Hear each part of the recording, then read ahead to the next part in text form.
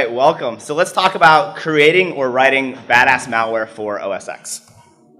So as Casey mentioned, my name is Patrick Wardle. I've worked at a bunch of acronymed places, including the NSA, which I always joke is the only government agency that actually listens.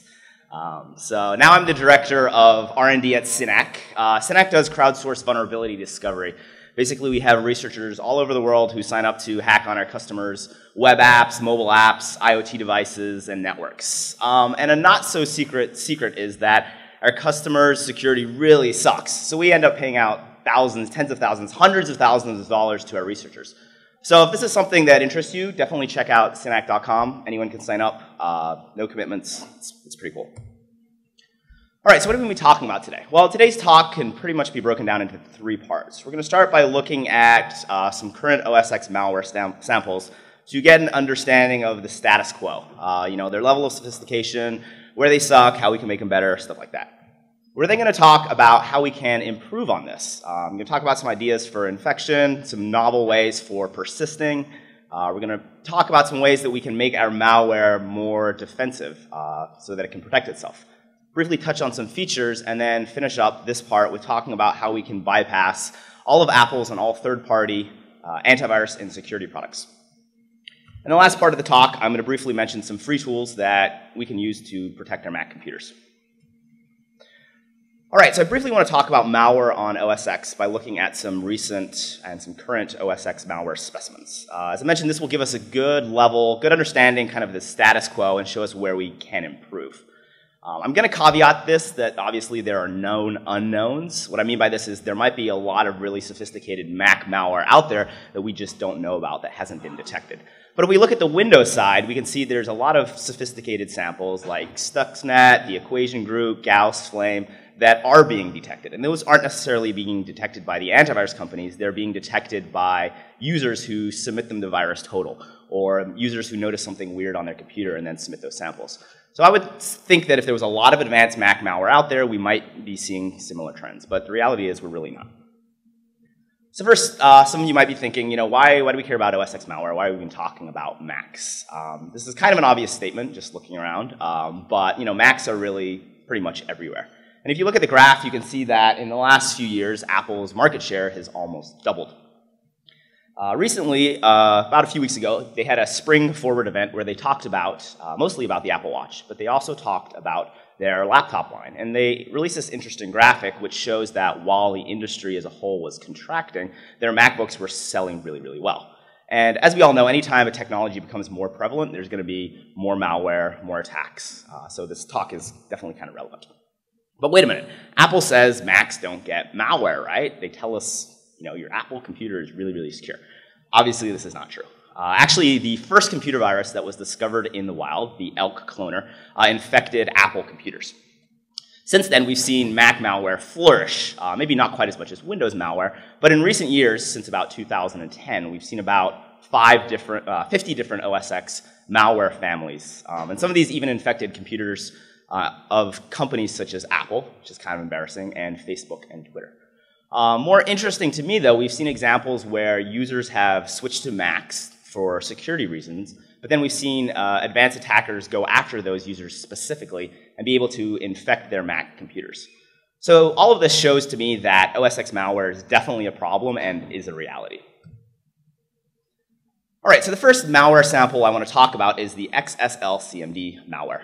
This was a malware sample that was detected by FireEye at the end of last year. They threw in some ATP attribution. Not to pick on FireEye too much, but I always think that their marketing department has this ATP stamp that if any malware sample is detected, they say, hey, we got to attribute this to China or something.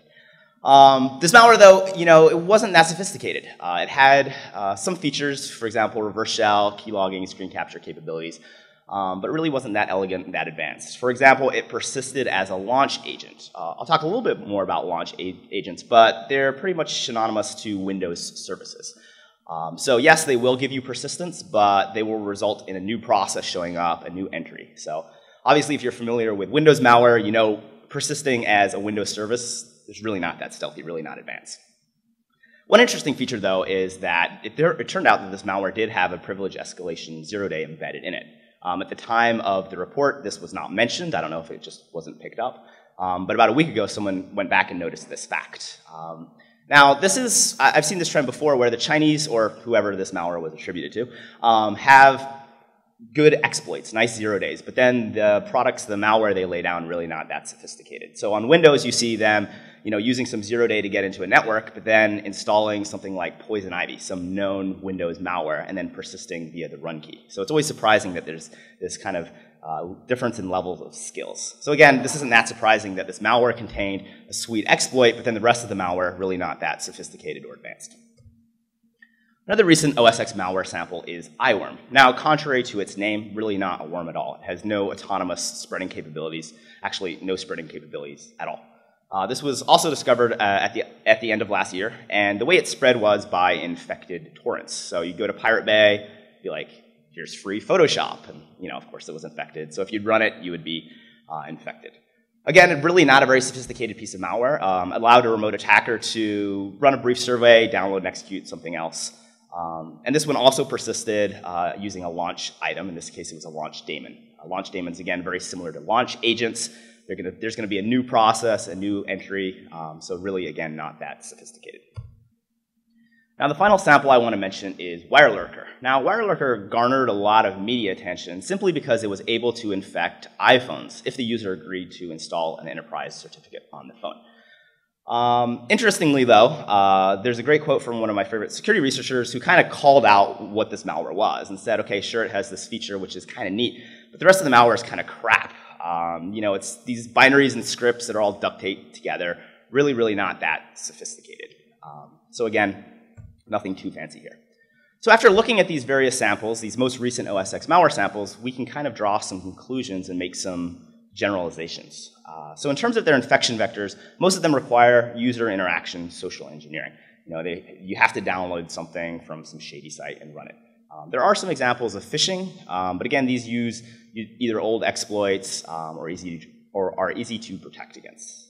In terms of persistence, they all use really well-known techniques, the majority being launch items. Again, these are very easy to detect, very easy to prevent. In terms of self-defense, really don't see a lot of self-defense in any OS X malware. There's really not that much crypto. Again, this makes them trivial to detect, trivial to analyze. In terms of stealth, really don't see a lot of rootkit techniques or hiding. They all just try to hide in plain sight. So if you look for them, you will find them. In terms of their features, I'd say this is the one area where they are sufficient. They do provide capabilities for remote attackers, but these capabilities are implemented in very amateurish ways. So for example, if they want a remote shell, a lot of times instead of doing that in proc to make it more stealthy, they'll just bind binsh to a local port, which is very, very easy to detect. And then in terms of bypassing personal security products, really don't see any OS X malware actively enumerating these products and then trying to bypass them. So if you have a firewall like Little Snitch installed, it'll catch all these OS X malware samples as they try to connect out to the internet. So overall, I like to give current OS X malware a grade of a C. Again, its features are sufficient, but other than that, very inelegant, trivial to detect, trivial to prevent. So our goal then today is how can we improve on this, right? Apple makes some really awesome products, so I thought its malware should be equally awesome. That's my opinion. All right, so start by looking at infection vectors. As I mentioned, most OS X malware gets on users' machines via social engineering or infected Trojans. So we can see we have some examples here. A lot of times you go to an infected website and it'll be like, you have to install this Flash installer, or hey, here's an update you must install. A lot of times users get tricked into installing this. Similarly, if you go to an adult website, like a porn website, it's going to be like, please download this codec so that you can watch the content. So I've been told. And then finally, there's a lot of examples where malware is spread via infected apps on torrent sites, third-party app stores, stuff like that. Now, this does work. There are some, there's no patch for human stupidity. There's dumb users out there, so they are going to infect themselves. But this really is not going to get you widespread infection. It's not going to get you targeted users. It's not going to get you advanced users. And Apple is also building in some technologies like Gatekeeper, which will block unsigned or malicious code, even if the user double-clicks it to run. So it's interesting, though, that we still all download software from the internet. The Mac App Store is super constrictive, so most Mac software is still distributed outside the Mac App Store. Now, the problem is if this is distributed insecurely over HTTP, a network-level adversary could, in theory, modify it in transit, inject some malicious code, and then infect you in this way. Apple does have some technology called Gatekeeper, which will detect this, but we'll talk about how we can get around that later. So you might be thinking, all right, it's 2015, how much software is really distributed over HTTP? Well, this is my doc, and as we can see, about 2/3 or so of the software is distributed over HTTP. So, for example, I wanted to download some of the software, I'd go to the developer's website, the company's website, download, and the download would be over HTTP. Now, this isn't because everyone is lazy and dumb. I mean, some of these companies, maybe. It's more that they understand that there's a difference between securing a download and then validating the download, and I understand that as well.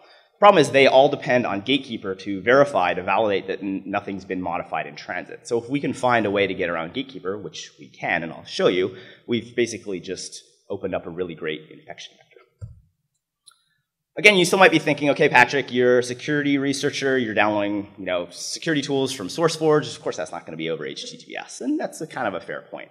So I said, okay, I'll look at all the third-party OS X security products. And at the time of my research, which was end of March, every single third-party OS X security product I downloaded was over HTTP. So if you go to, say, Kaspersky's website and download Kaspersky Antivirus for Mac, it was downloaded over HTTP. So again, this means a network-level adversary could use this as a great infection vector if they had access and could see the download. Another cool thing about these security products is they all need root to install. So as an attacker, if you can infect the download when it's run and asks the user for root privileges, once they put in their username and password, you now have root access on the box. All right, so now I want to talk about persistence, which is something that all malware basically requires or strives for. In the context of this talk, when I'm talking about persistence, I'm talking about giving malware automatic code execution, re-execution every time the computer is restarted or the user logs in. So I mentioned current methods, pretty much launch items or login items. The problem with these from a malware's point of view or an attacker's point of view is they're well-known and they're easy to detect, easy to prevent. So here's two examples. We can see Mac Protector, which is another OS X malware sample. It's like a rogue AV product. We can see it persists as a login item. Now this is the Apple suggested way to persist an application. So yes, it'll work. It will automatically execute the malware every time the user logs in.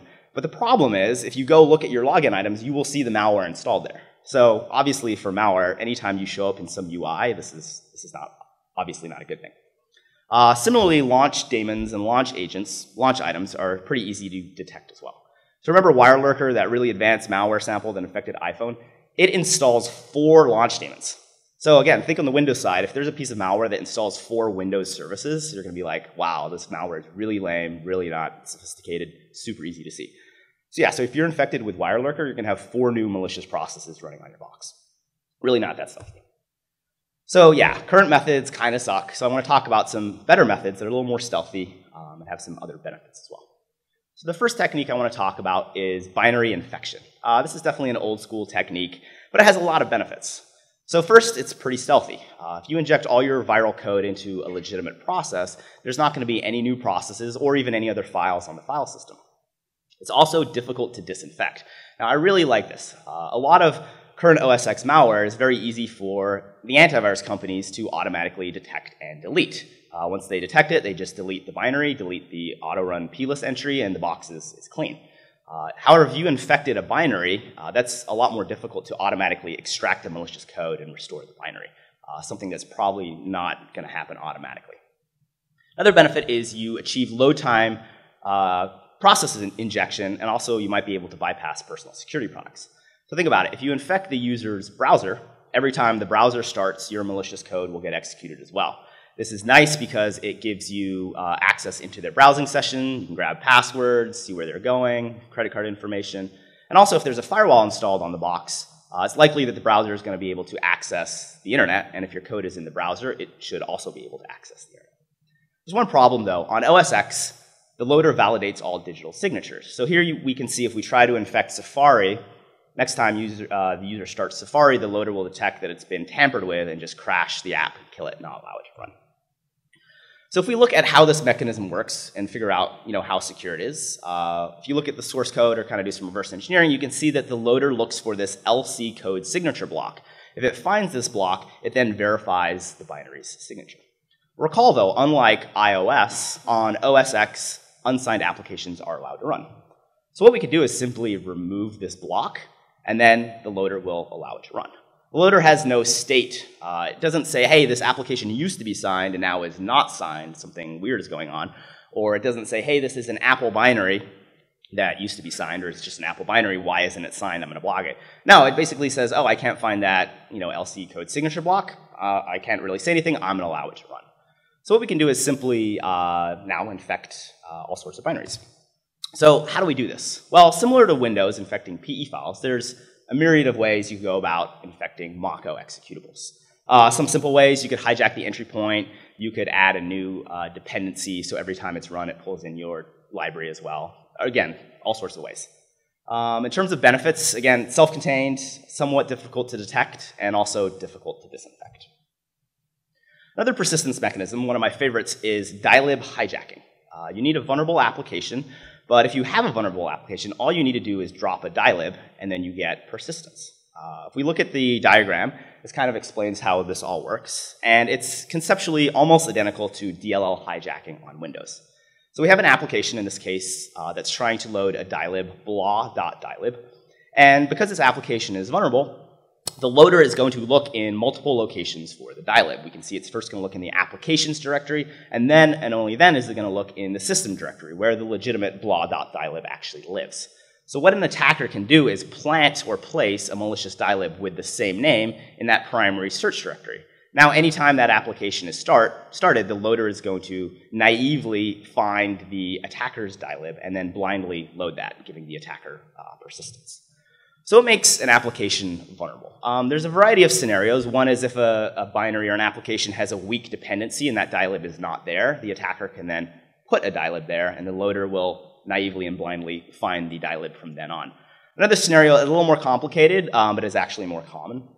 Basically, there's these type of dilibs called run path dependent dilibs. And basically, they tell the loader to look in multiple locations. So again, if the legitimate dilib is not in the primary run path search directory, an attacker can plant a dilib there. So I wrote a white paper about this, kind of goes into more technical details. So if you're more interested in this technique, check it out. It's on Virus Bulletin. So as I mentioned, dilib hijacking does require vulnerable applications, but it turns out there's a ton of them. This is a scan from just my box. I found about 150 of them. You can see that Apple has a ton of them, Microsoft products, a lot of them are vulnerable as well, and then a lot of third-party applications.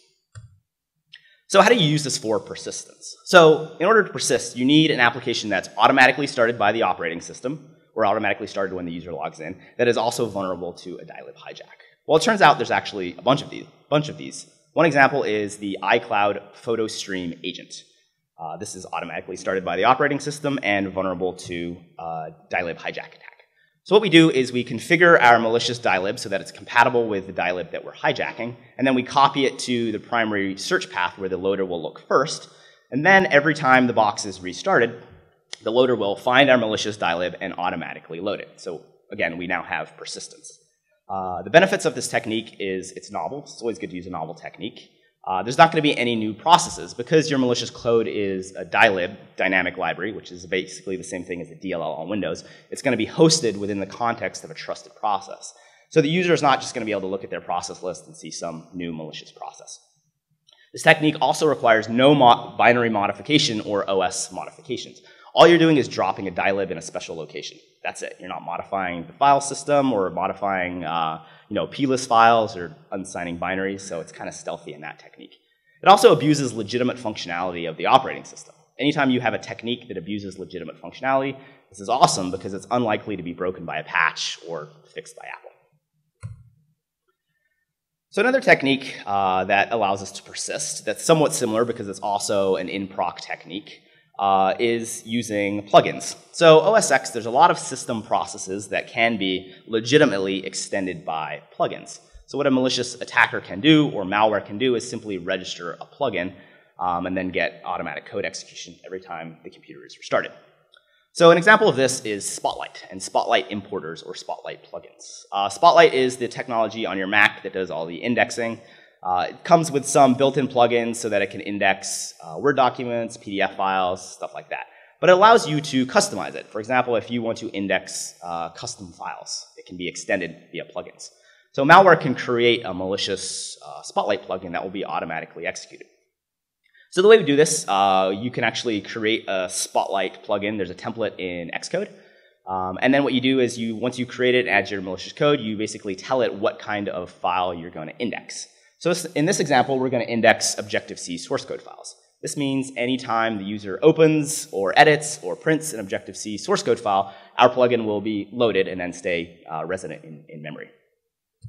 So once we do this, once we copy this to the library Spotlight directory, every time the box is rebooted and the user opens this kind of file, our plugin will get automatically loaded.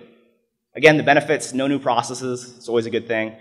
It's on demand. This is both a good thing and a bad thing. It's a good thing because if there's an antivirus product that's, say, scanning all processes and dilibs once the user logs in, our plugin probably won't be loaded yet because it only will be loaded kind of on demand. It's also a cool way to sniff data. So think about it. When you get on a box, you probably want to grab all the user's mail, all their Word documents if you're trying to gather intelligence. The kind of naive way is just to search the hard drive for Word documents. Using this technique, if you register yourself as an indexer for Word documents, you will then be able to access in real time the documents the user is opening, editing, printing, saving, which is probably the documents you're interested in. And again, this technique is legitimate, right? This is legitimate functionality of the OS. So again, always good to abuse such kind of things. Now, if you want a plugin that's a little more deterministic, say you're on a box and the person's not a developer, so they're not going to be opening Objective-C files, you can just register for the plugin public.data file type. And this basically tells Spotlight, hey, I index everything, please automatically load me as soon as the computer is restarted. So this is how to get a more deterministic persistence. All right, so that was slicker, stealthier persistence mechanisms. What about self-defense, protection? So I've always wondered why malware doesn't take a more active role at protecting itself. On the Windows side of the house, sure you see malware that employs custom packeters to maybe hinder analysis. But on the OS X side, you really don't see a lot of this. There is some crypto. Mostly they munch some strings or the network traffic might be protected. But it's usually like XOR or something really lame. And then in terms of stealth, trying to protect itself from being detected, they just hide in plain sight. So they'll be like, I'll name myself Apple something and no one will find me. And that's pretty much all they do. The problem with this, from the malware's point of view, is this makes it really easy for the antivirus company. It makes it really easy to detect this malware. Makes it trivial to analyze, and then very easy to disinfect, right? The antivirus products can pretty much always automatically delete the malware, which I don't think is good from a malware's point of view. So let's first talk about some self-defense mechanisms, starting with protecting our malware. So I think it's generally a good idea to encrypt your malware. Makes it more difficult to analyze, and a lot of times can reduce detection rates as well. So we're going to start with a simple method that leverages the fact that the OS X loader natively supports the ability to run encrypted code. So this is the source code from the OS X loader. And what we can see is if it comes across a segment as it's loading a binary that has this SG protected version 1 flag, it will decrypt the binary for us. So this is awesome. One thing to note, though, that the first 3 pages of the segment are skipped. This is important to note because obviously you don't want to put any sensitive content or code in there because it's not going to be encrypted. So Apple uses this to protect some of their binaries. For example, if you try to disassemble finder.app, you'll get this error message from IDA saying, hey, this is encrypted, I can't disassemble. A little more information. This encryption scheme, they use Blowfish. They used to use AES, but now they use Blowfish. This is Apple's hard-coded encryption key. Yeah, I put it on a slide. Hopefully they don't sue me.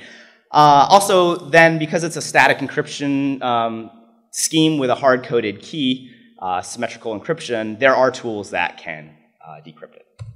So, yes, there are tools to decrypt it. I did not find any tools that allow you to automatically encrypt arbitrary Mach-O binaries, so I wrote one myself. Really not that complicated. But the one thing I mentioned, since the first 3 pages are skipped, it's a good idea to make sure that sensitive information is not there. So one way to do that, a pretty easy way, is to create a padding function, a function that's aligned to a 3-page alignment. And then if you put this at the start of your binary, which you can do with symbol ordering flags, when you compile your binary, basically the first 3 pages are blank. This is awesome because this means that none of your source code or strings or anything else will be unprotected. So once we do this, we compile this malware. We can see when we run strings before it's encrypted, all the strings, method calls are there. So an analyst looking at this would very easily be able to triage this.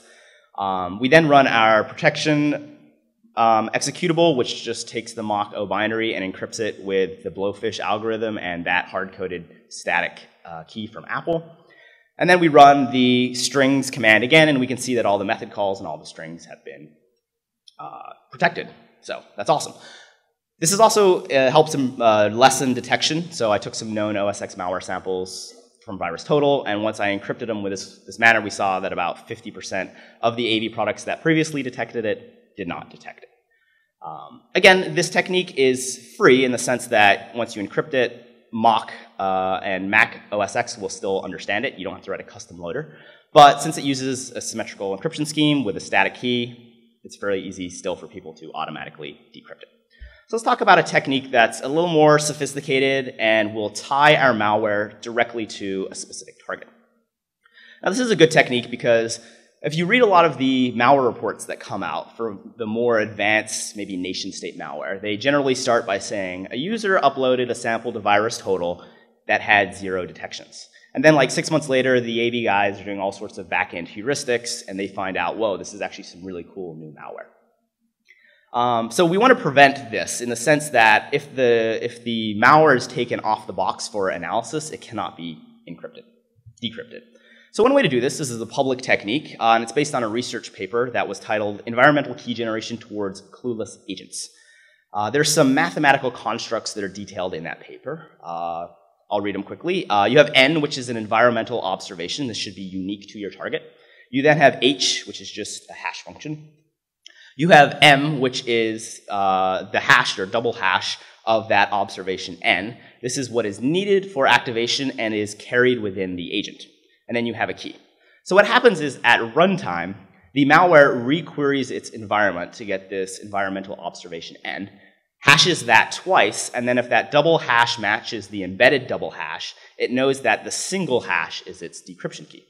So this means if it's taken off target, for example, uploaded to VirusTotal, if they then try to run it in a sandbox, the malware will start executing, requery its environment, that N value will be different, so when it goes and double hashes that, the double hash won't match. And since hash functions are theoretically one way, the malware itself doesn't know what its key is. It knows how to recognize when it's in the right environment and regenerate that key, but if it's not in that environment, it's going to be unable to decrypt itself. Thus, it's called clueless.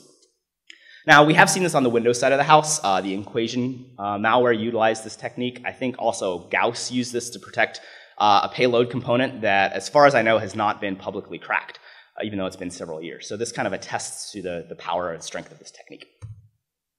All right, so we have this nicely encrypted binary that we either download just in time from a command and control server, so that's never on the file system, or it can be installed on the file system, but it'll be encrypted and tied to that target. Either case, since we're using custom crypto, we have to load this in some way, right? We need a custom loader. On Windows, I'm sure a lot of you are familiar with writing PE loaders in shellcode. This is kind of a pain in the butt though, right? You have to map the image, you have to load the dependencies, link the dependencies, set up things for exception handling, make sure it's compatible with 32-bit code, 64 code. Pain in the butt. Well, it turns out that OS X actually supports in-memory loading, which is awesome. So basically, yeah, OS X makes it really easy to execute a file image directly out of memory. So this is how you do it. Apple used to host this sample code, but not on their website anymore. But if you Google memory-based bundle, this example code will come up. So pretty much all we need to do in about 5 steps is, okay, so we have our encrypted file in memory. We use the environmental decryption technique to decrypt it, and then we still have a flat file in memory. So now we have to invoke these APIs so that it gets the dependencies linked in, gets mapped in, all those fun things. So first we call ns_create_object_file_image from memory. This creates the memory image. We then link it via nslink module. Then step 3, we look up the symbol via nslookup_symbol in module. Then we get the address of the symbol, and then we can call it. So that's all you have to do to get in-memory loading of files on OS X. So kind of nice that Apple supports that.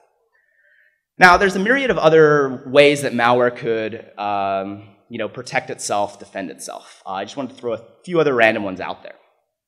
So first, I thought malware should make it a little harder to delete itself. All OS X malware I've seen so far can be automatically deleted. If an antivirus product detects it, it's very easy for them to just pretty much call delete on the file to clean it up. Turns out, though, on Mac, if you invoke the change flag command with the SCH flag, it will make whatever file, so your dilib, your malware executable, it will make it undeletable unless the user boots into single user mode. So here we can see I, as root, set this file, and then again, as root, I try to delete the file, and the operating system would not let me delete this. So this just complicates deletion. Antivirus products now will probably no longer be able to automatically delete this because they would somehow have to force the computer to boot into single user mode and then delete the file from there. So kind of a cool technique to make the malware harder to delete. Another technique is self-monitoring, right? And this basically will answer the question, have I been compromised? So for a piece of malware, the worst thing for it is for it to be detected. So I thought, malware should be able to determine that and say, hey, look, I've been detected or I'm about to be detected. So on Mac, you can monitor the local file system in a variety of ways. You can use the FS Events API, or you can use dtrace either as a standalone script or in proc. And then this will allow you to say or detect things like, hey, someone is just copying my malware's dilib to a USB drive. And then be like, no, prevent that, format the hard drive, do something, active defense. Similarly, again, a lot of times malware is initially detected not by the antivirus companies, but by users emailing it out, uploading it to VirusTotal, stuff like that. Again, this is generally not done on a standalone computer. I mean, the user is just unsure of this file, so they usually just upload it from the box where the malware is executing. So the malware should not let this happen. The malware should basically be monitoring network comms or something and say, hey, if I see a copy of myself being uploaded to VirusTotal, I should block that and then, kill the box because I've basically been detected. Another thing that I think would be really cool is to register a hash or some unique strings in your malware with Google as a Google AdWord. Of course, also do lots of other benign hashes, so your hash doesn't stick out. But if you guys are like me, anytime I get an unknown binary, something that may be malware, I go to Google and Google the hash. I want to say, hey, does the AV companies already know about this? Is this a known whitelisted file? So I thought it'd be really cool if you had registered your hash as a Google AdWord, because then if someone in, say, Russia found your malware and started to Google it, you would get an alert that says, hey, someone in Russia is Googling this hash. Your malware will still be compromised, but it would give you kind of an early warning and allow you to go, delete all your other malware samples from around the world. All right, so it's self-defense. Now let's briefly talk about some features. As I mentioned, current OS X malware has sufficient features, so I'm not going to spend a lot of time talking about those. But I do want to talk about process injection because it's a technique that I don't see a lot of malware using that I think it should use because it's a very powerful technique. And also the public sources that I found were either outdated or broken. So Mac Hacker's Handbook talks about how to do this on 32-bit systems, but does not have code for 64-bit systems. The new OS X book website, the guy that wrote OS X Internals, great book by the way, he has some sample for 64-bit code, but it's broken. I emailed him and he was like, well, I don't want, it's intentionally broken. I don't want people to write, shellcode, malware, stuff like that. But we're all adults here, so I'm going to explain exactly how to do it. So the first step, operationally, is to figure out what your target is running. The target being the external process you want to inject into. Now, this is generally not mentioned in all these articles or blogs, but when you're on a box injecting into processes, it's really important to know if it's 32-bit or 64-bit, so you make sure to inject the correct shellcode. Turns out it's pretty easy. You basically just call the proc PID info function, and this will, you give it the PID of the external process that you're about to inject into. And then this will return a structure that's filled out that includes a flag that will be set if it's 64-bit. So basically you can now tell if remote processes are either 64-bit or 32-bit. Most Apple processes are going to be 64-bit, but a lot of third-party applications that you may want to inject into are still 32-bit. So again, it's good to figure out exactly what architecture they are. So here's the shellcode we're going to inject. This is directly from the Mac OS X internals website. Obviously, your shellcode could do anything. This is just a simple example. 3 easy steps. We'll pull a dilib into a remote process. So the first thing we do is we call pthread set self. Now what this does is it promotes the injected mock thread into pthread. This is really important because a lot of POSIX APIs expect the thread to be a fully promoted pthread. So if you don't call this, bunch of random APIs will crash. It's annoying to figure out.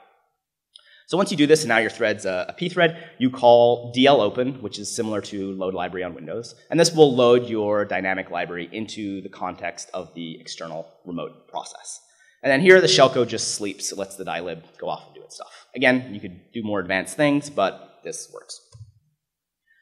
So now we have the shellcode. How do we actually inject it into the remote process and kick off code execution?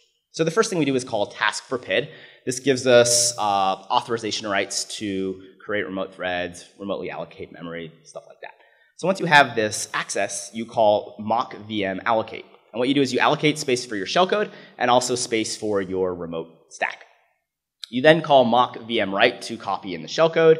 Step 4, you call VM protect just to change the memory permissions to make it executable. And then in step 5, you call thread create running, which is again, similar to create remote thread on Windows. This will actually kick off your shellcode. So this is how it looks in code. At the top we have shellcode. This is the 64-bit version.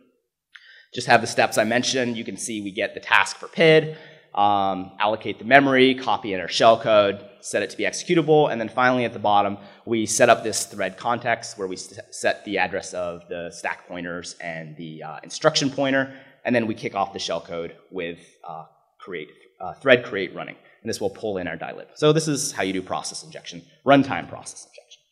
So runtime process injection is nice because it allows you to target arbitrary processes, but it does have some downsides. So first and foremost, you have to have an external monitoring component that's waiting for the process you want to inject into.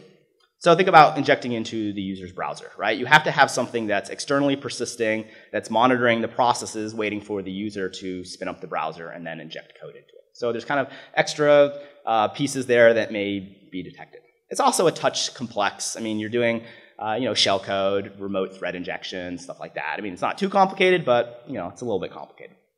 Also, it might be detected, right? There's really not a lot of good reasons why process A should be remotely allocating and remotely starting threads at process B. So load time process injection is a technique that can also get you code into a remote process at load time, and it doesn't really suffer from any of these techniques. So here's an example. We're going to use dylib hijacking to get code to be automatically loaded at load time into Xcode whenever it's started. We can see that, again, we configure our dylib so that it is compatible with the dylib we're going to hijack for Xcode. We copy it then to the primary search directory, and now every time Xcode is started, our dylib is automatically executed and loaded into Xcode. Now, I picked Xcode because I thought it would be kind of a cool target for malware. Think about it. If you're on a box and the developer is building applications for deployment, malware could kind of use this as an autonomous propagation vector, where it could infect the developer's applications as they're being built, kind of in a stealthy way.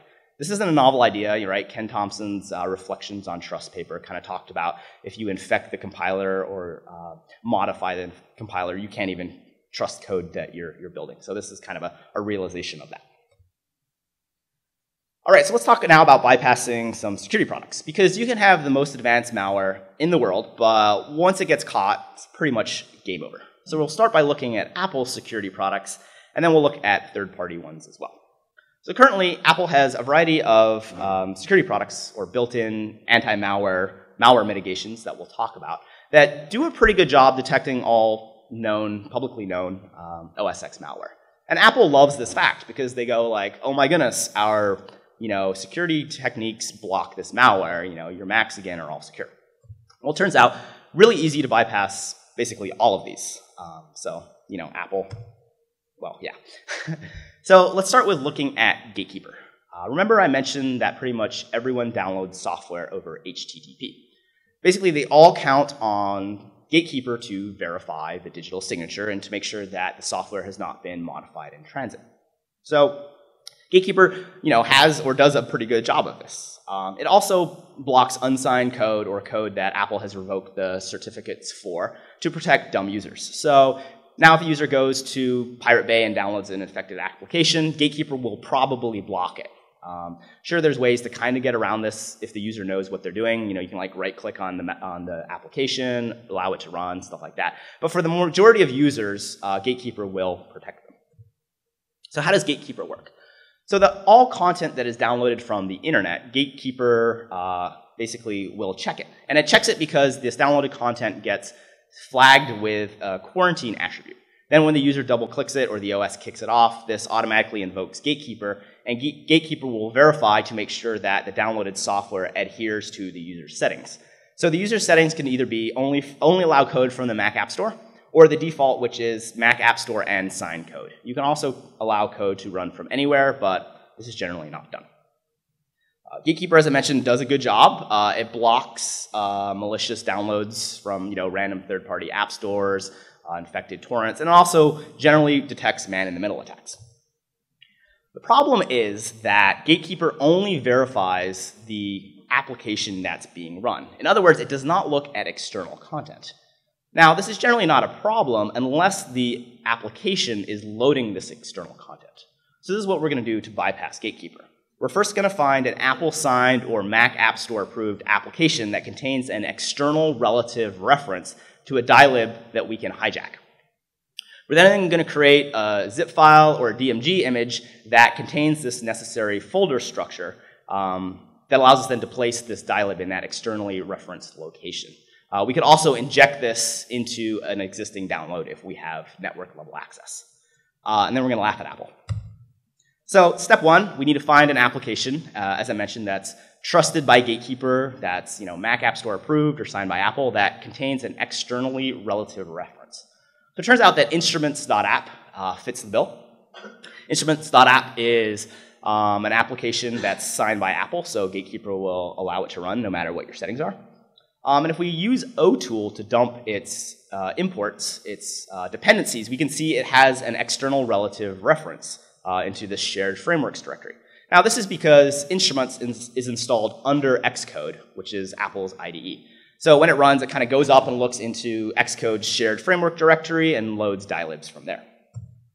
So what we can do now is we can build a DMG image that has the same directory structure. So at the top, you can see that there's the instruments in this application folder. And then up above it, these are these external folders that instruments will look for. And specifically, we have the shared framework folder with our malicious core simulator dilib in there. Now, if the user if we can coerce a user to download this, or we inject this into a legitimate download, if they see this, they're going to be like, what is this? What do I click? This looks suspicious. So we obviously want to clean this up, make this look a little more believable. So what we can do is we can hide the files and folders that we don't want the user to see. We can set a top-level alias that points directly to instruments.app, so when they double-click it, it will kick that off. And then we can also change the icon, change the background, and then also make the DMG read-only so that when the user double-clicks it, it'll pop up. So if we do all that, we get this download. This is our DMG file. So again, if you're downloading a Flash installer and someone injects all this malicious code into it, and this is what you get, you're still probably going to run on this, right? It's pretty convincing. So let's look at how this all works. So again, we have Gatekeeper set to its most paranoid settings. It says only allow code from the Mac App Store. We then have our malicious DMG file. This could also be a zip file, or again, injected into an existing download.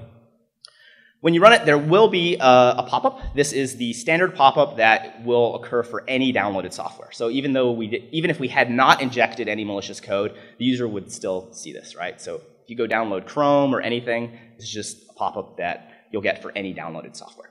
So once the user clicks open, which they likely will because they are downloading software, you can see in the output at the bottom, our unsigned malicious dilib was loaded and allowed to execute. Now, this is a problem because Gatekeeper is set to only allow code from the Mac App Store. So using this technique, we can bypass Gatekeeper. So let's talk about XProtect. XProtect is Apple's built-in antivirus product. What it does is it detects and blocks malware, again, protecting users. So even today, if a user went to Pirate Bay and downloaded an infected application that was infected with a known variant of eyeworm, when they go to double-click it, XProtect will basically pop up and be like, hey, this is infected. I'm not going to allow you to run this even though you double-clicked it. So here we can see eyeworm getting flagged. If we look a little more into XProtect, we can see it's a very, very basic antivirus product. So here's the actual signature for eyeworm. We can see that it's matching on a hash and a file name. So this is pretty lame because it means it's trivial to bypass in a variety of ways. So first, you can simply recompile the malware. This will obviously change the hash. and then it won't be detected. If you're writing new malware, you don't even have to worry about XProtect because it's purely signature-based for known malware.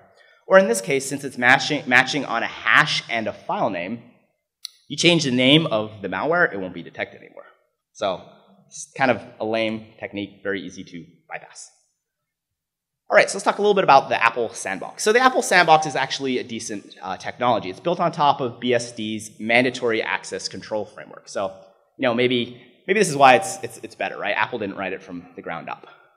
So apps that are sandboxed are ones that come from the Mac App Store and some of Apple's native apps, I believe like Mail.app, FaceTime, stuff like that. So obviously a sandbox app cannot access components, for example, on the operating system. So if you exploit a sandbox application, you have to find a way to escape out of it. So the technology in the sandbox is actually pretty solid. But our friends at Google, for example, Ian, who will be talking later today, finds all sorts of awesome bugs that can be used to escape the sandbox. So I'm not going to go into too much detail. Ian will be talking about that. But basically, there's a lot of kernel-level bugs, other bugs that code within sandbox apps can use to escape the sandbox. So currently, it's really not much of a showstopper. Now, in order to protect the kernel from malicious code, rootkits, starting with Mavericks, all kernel extensions or KEX have to be signed. If you try to load an unsigned kernel extension or try to infect an existing kernel extension, it will not be allowed to load. It will be blocked by the operating system. Now, this is not a novel security mechanism. Windows, since Vista, I think 64-bit, has been doing this for years, and it's actually, a decent idea from a security point of view.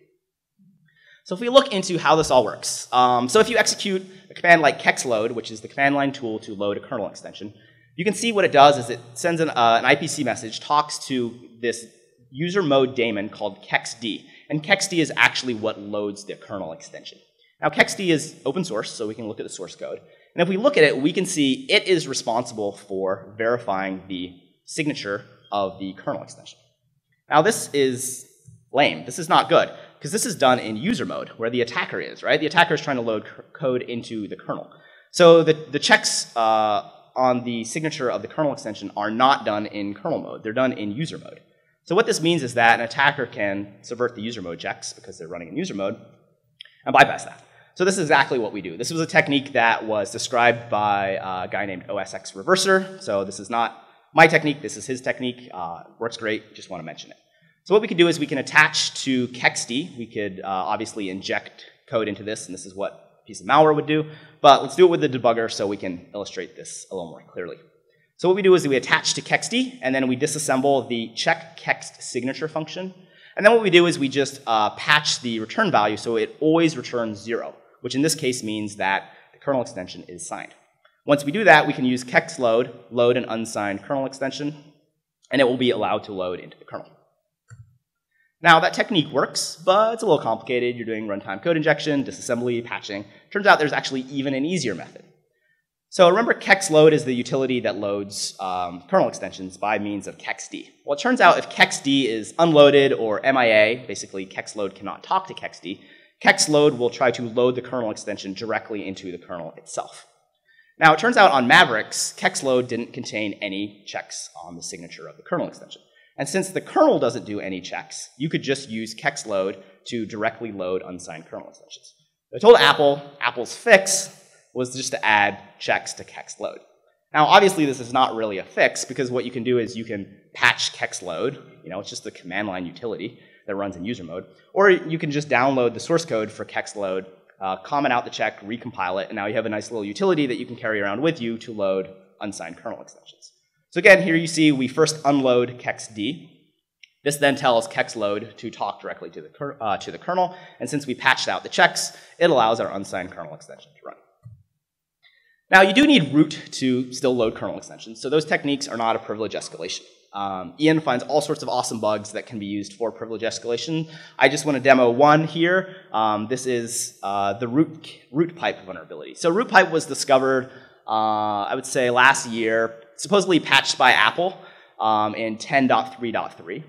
But I looked at their patch, and it turns out the way they patched it was absurd. So it was very easy to sidestep their patch and still exploit the vulnerability, even on a fully patched Mac computer. So this is just a little video. It basically shows me first doing an ls of the root directory, looking at this file called Phoenix. I then tried to create this file called Phoenix, but I'm not root, so obviously this is going to fail.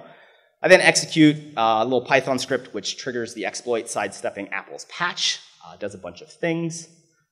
And then if we ls root again, we can see that the file has been created. We look at who it's owned by root. And then if we look at the contents of it, we can see that it contains whatever we want. So this is a great exploit because it's a logic bug, and what it does is it allows you to create or overwrite any file on the file system as root with any content you want. So obviously this makes it very easy to escalate privileges. All right, so Apple's built-in malware mitigations, in my opinion, kind of a joke. So what about third-party ones? Well, most of these are simply signature-based antivirus products, so they're trivial to bypass. If you're writing new OS X malware, they will not detect your malware because they don't have a signature for it. Some, though, like Little Snitch, are more behavior-based, Little Snitch being a firewall that will block outgoing connections. So they're basically agnostic toward malware. So we have to do a little more work to get around them. So as I mentioned, Little Snitch is kind of the de facto firewall personal security product for OS X. I run it on my computer, we run it at my company, I know lots of people that run it. And it does actually a pretty good job. Basically, what it does is anytime an untrusted process or new outgoing connection occurs, Little Snitch will pop up and basically say, hey, do you want to allow this connection?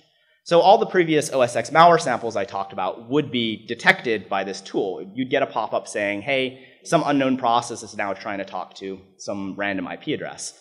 It's still up to the user to allow or block this, but it's kind of a good way to detect unknown malware. So our goal is to basically bypass this to allow our malware to access the network in an uninhibited manner. So Little Snitch kind of takes a binary approach in the sense that it trusts known processes or allows the user to create blanket rules. So on my box, GPG keychain is allowed to talk to any network endpoint. This kind of makes sense because it has to talk to random key servers, update itself. So there's a Little Snitch rule that says GPG keychain can talk to whatever. Problem is GPG keychain is vulnerable to a dilib hijack attack. So what we can do is we can plant a malicious dilib in the primary run path search directory for GPG keychain, and then anytime GPG keychain is started, either by the user or programmatically, in the background by the attacker or the malware, our dilib will get pulled into the process context of GPG keychain, and then we'll be allowed to talk out to the internet. Little Snitch will see the connection, but will say, oh, it's GPG keychain, I allow it out. So this is great. This is one way to bypass Little Snitch. So that's not super generic. Requires the user to have a vulnerable copy of GPG keychain, stuff like that. However, if we look at Little Snitch's rules, we can see that there is an undeletable system rule that says anybody can talk to iCloud. Now, I guess they were thinking that generally Macs are synced with one iCloud account, which is the user's iCloud account, so that doesn't really help the attacker. But if we reverse engineer the iCloud protocol and figure out a way to talk to a secondary iCloud account, we can fully bypass Little Snitch. And the user can't really do anything about this because this is an undeletable system rule. So if we reverse the iCloud protocol, we can see there's kind of a lot going on, but it's a JSON-based protocol, so it's pretty easy to understand. So here we describe the 4 steps to exfiltrate data to a secondary, to an attacker's iCloud account, specifically the iDrive. So in step 1, we create a login request to basically authorize the secondary iCloud account. We then send an init upload request, which gives us a URL where we can put the file. Step 3, we actually upload the file to iCloud, the iDrive. And then in step 4, we commit the transaction just to kind of complete it. So this is how it looks in Python. There's kind of a bunch of steps, but it's mostly just replaying a lot of the parameters that iCloud gives us back. So we can use this, though, to exfiltrate any data we want to iCloud. Again, Little Snitch will see the connection, but it says, oh, it's going to iCloud. I'll let it through. So even if this is an unsigned, untrusted process that's never been seen before, because Little Snitch has this rule, it will allow any traffic through. All right, so I kind of wanted now to put everything all together to describe kind of a sample end-to-end attack, mostly to test these third-party security products, but also to show how easy it is to make some more advanced OS X malware. So its infection vector would be this malicious dilib that we either convince the users to download, or if we have network-level access, we can inject into legitimate downloads that are over HTTP. When it's run, it persists using a dilib hijack attack, so that every time the user logs in, the code will be automatically started. Since it's using a dylib, it's pretty stealthy because it's hosted in the process context of a trusted Apple process. When it's run, then it exfiltrates a bunch of files from the user, just grabs some of their photos, sends them out to iDrive, iCloud, and then it downloads and executes some commands. Now, this isn't the most sophisticated malware, but it represents essentially what all malware pretty much wants to do, which is infect the user, persist, exfil files, download and execute code, stuff like that. Another thing is this doesn't require root to run. So I tested this against a variety of third-party security products, basically every single third-party security product I could find, and Apple's built-in ones as well. And the test was simple. I'd basically download the antivirus product, which was unfortunately over HTTP, and then allow it to update so it had the latest signatures. I would then run the unsafe.dmg file. This was the malicious DMG file. And then I would see if the antivirus personal security product, firewall product detected and blocked any component of this attack. And if it did, that would be a win for the antivirus product and a loss for the malware. So again, I said, would the antivirus product or the firewall detect the malicious DMG file? Would it detect the persistence? Would it detect the dylib hijack? Would it detect the exfiltration of data, the download of commands, the execution of commands? Any of these detected and blocked, that would be a fail. Well, no real surprises here. None of them detected any component of this attack. So, I'm sure a lot of you guys already know this, but this kind of shows the ineptitude of these antivirus products, these personal security products. All right, so I love my Mac. I've definitely drank the apple juice, but it's so easy to hack and so easy to, persist and write malware for, right? If I can write malware to bypass everything, there's tons of other people out there that can do the same thing. So kind of my side hobby is to write Mac security tools for my personal Mac to secure it and share them for free. Sharing is caring. So the first tool I wrote is basically auto runs for OS X. It's called Knock Knock, and it's fairly simple. Basically, when I say knock knock, I want it to tell me who's there. In other words, I want to know all the software that's persisted on my Mac computer that is automatically started whenever the user logs in or the computer is rebooted. It's a nice UI tool, makes it easy to distribute. It's got some nice UI, so you can look at the file, get some information about it. But the coolest feature, I think, is the virus total integration. So Knock Knock proper doesn't make any differentiation between something that's malware and not. It will filter out signed Apple binaries, but legitimate third-party software will show up as well by design, because I didn't want to miss any new malware. However, with the virus total integration, it sends a hash to a virus total of all the files it finds, and if it's known malware, that will pop up in red and let you know that you're infected. You can turn that feature off if you don't want it generating any network traffic as well. Now, this is a great tool, but the problem is it's somewhat reactive, right? You run it, and then after the fact, it'll show you if there's something persisted on your box that's not supposed to be there. So yeah, so Knock Knock will tell you who's there. Block Block, I know, really creative names, will tell you when someone is moving in. So what it does is it provides continual real-time protection to monitor known persistence locations. And then anytime anyone tries to modify these locations and install something new, it will pop up and tell you that, hey, process XYZ is trying to do this, and give you as much information as you need, and then you can block it if you want. Now, the cool thing is, unlike a firewall, which is popping up all the time and gets super freaking annoying, this rarely pops up. And this is because most software doesn't create new persistence components. I've been running this for a few months, and the only time it popped up is when I installed Photoshop, a legit copy, and Adobe then installed some licensing checks or updating software or something, so it popped up and I allowed it. Now, I am going to point out this is in beta, so maybe don't run it on your production systems. So these tools and some others, I also have a tool that can detect applications that are vulnerable to dylib hijacking, or tell you if any applications have been hijacked, can be downloaded from objectivec.com. There's also some cool malware samples on there that you guys can download, play with. When I started getting into Mac security, reverse engineering Mac malware, I found it very hard to get recent copies of OS X malware. Antivirus companies just don't like sharing. They're like this little high school clique. So I spent a lot of time collecting these samples. So all the ones I talked about today in these slides can be downloaded as well. Just don't infect yourself. And I'm also writing other tools, so check back. Again, these are always free, no strings attached. These are just what I run on my Mac, and I figured I should share. All right, so wrapping this all up. Hopefully I've shown you that current OS X malware is pretty lame. Fairly amateur, easy to detect, easy to prevent. But to be fair, so are the antivirus products. Hopefully, though, I showed you how to, how we could, or inspire you how to write better Mac malware, right? How we can infect existing downloads, how we can persist in more stealthy ways, how we can protect our malware samples, how to do process injection, and then how to bypass all of Apple's and third-party security products. So thank you for your time.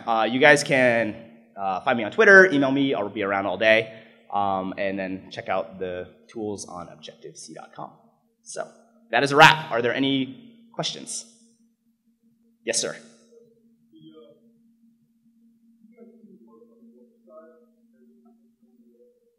So actually, Synack proper really doesn't do anything Mac-related. This is just like my side passion, I guess you would say. So what we do is, mostly we do mobile, websites, IoT devices, and network, basically pen testing. So we have vetted security researchers signed up all over the world that basically will, in a controlled environment, try to hack in and find vulnerabilities, and then we pay them out as they find vulnerabilities. So that's like Synack. Yes?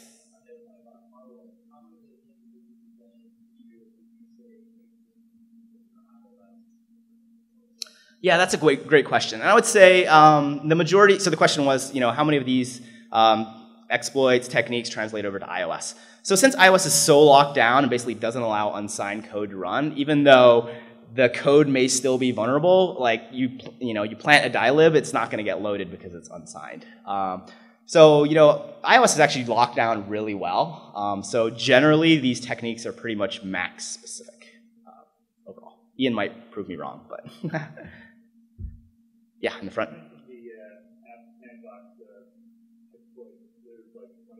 Yeah. So Ian probably will talk more about this. The question was, are the vulnerabilities for the Mac App Sandbox public? So what Google Project Zero does is they release them after 90 days. Apple patches some of those, and some of those are unpatched. So most of the ones I mentioned probably are patched, but I know that there are some unpatched ones that are publicly available because Apple has not patched them yet. But this also, the Google guys are super smart, but this also shows that there's like lots of bugs to be found. So I'm sure there are people out there who have their own private bugs, unfortunately. So